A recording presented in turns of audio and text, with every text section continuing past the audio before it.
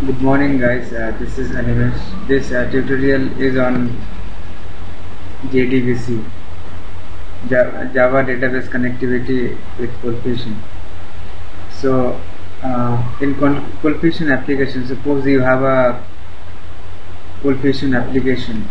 So the question is how you will connect it with database. Okay, normally there are two ways to store data. Like you can store your data in files, or you can store data in databases. So the basic thing is that how you will connect your application to the storage, that is the database. So here in ColdFusion applications, we use some Java APIs. Okay, and with the use of Java APIs, we connect with different databases. So it is not like other languages that you need to write codes for connecting your application to the database. We are getting all those Java APIs with ColdFusion, and we don't need to write those codes. Okay, so if I go to the ColdFusion administrator, okay, if you go to the ColdFusion administrator and then data sources, what is happening here?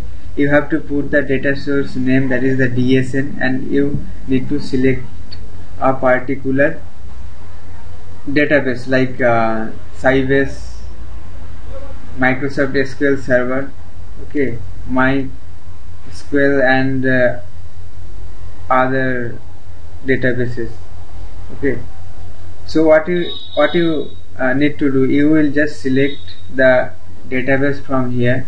Okay, a particular drivers for that database is with ColdFusion, so we don't need to write any code on that. So that is the beauty of ColdFusion, that within a short period of time you can build your application. It will not take much more time. So if I go here, that is my ColdFusion application. Okay, and the Java APIs, and then JDBC, Java database connectivity driver managers, and there are 4 types of drivers by which you can connect with different databases or DBMS. So type 1 is JDBC ODBC bridge, type 2 is native API driver, type 3 is network protocol driver, and type 4 is native protocol driver. So this is the ColdFusion application. It may be anything, okay, a particular .cfm page, and from there you are trying to connect with a database like MySQL or SQL Server. So this is the process, like Java API, JDBC driver manager, and these types we are not looking into it. We are directly going to the data sources of ColdFusion administrator, and we are just selecting a particular database. So we are manually avoiding these steps. It is done by ColdFusion automatically. Okay, so this is actually really beauty of ColdFusion. A lot of drivers will be available, like for Oracle. If you want to connect your application with Oracle, the driver will be different, and if you are trying to connect with SQL Server, then the driver will be different. So it depends which databases you are trying to get. Okay, so here is the DSN. Okay, we are using here JDBC driver. There are some other drivers like ODBC and OLEDB, but as we know, that ColdFusion's parent language is Java. That is why we are using here JDBC, and we can also use ODBC. So I am not going into details about these types of the JDBC drivers, this type 1, type 2, type 3, type 4. It depends how you can use.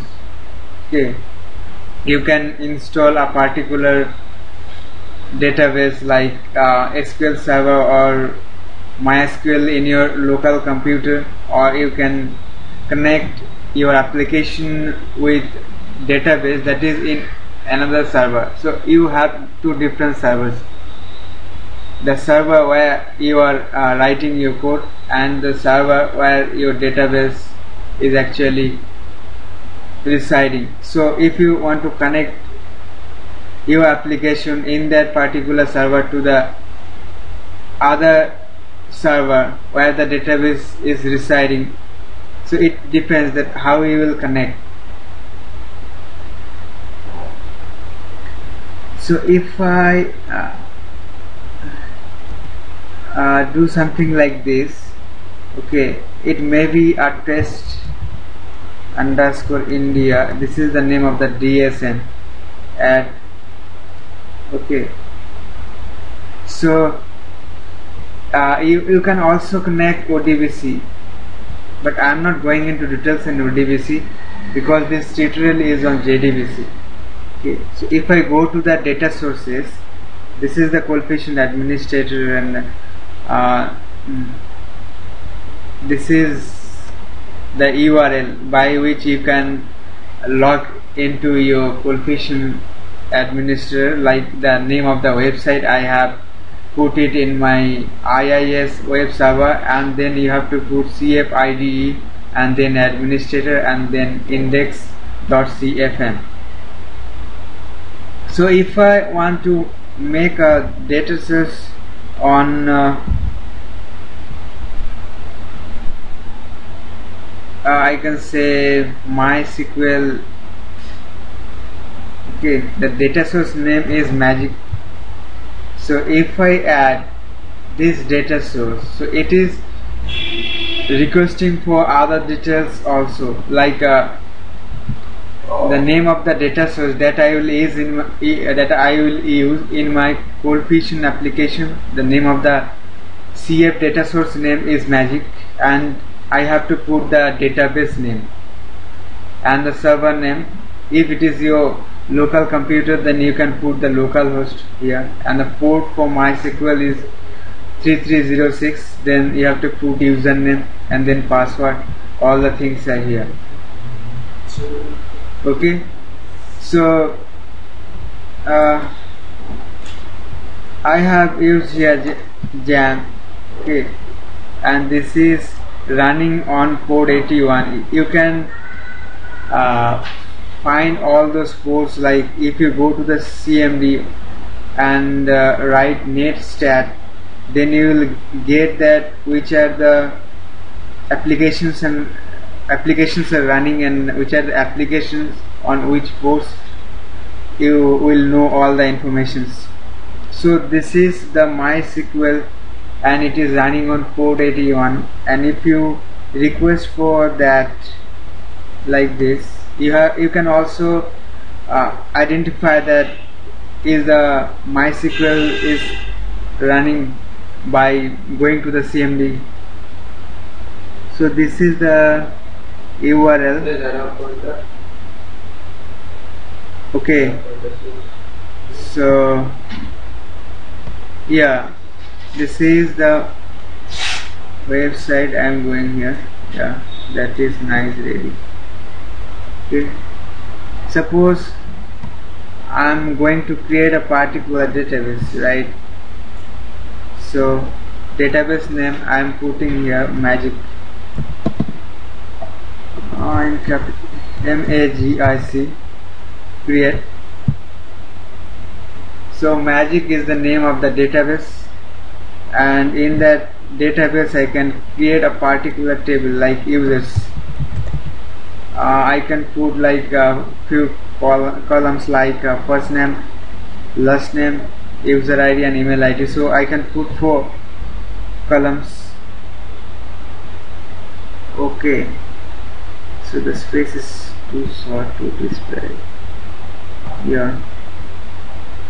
Just a moment.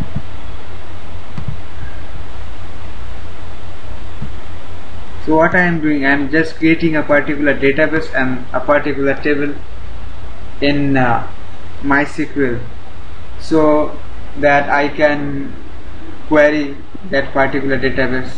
I can insert a particular data through ColdFusion, and I can retrieve those data from MySQL database.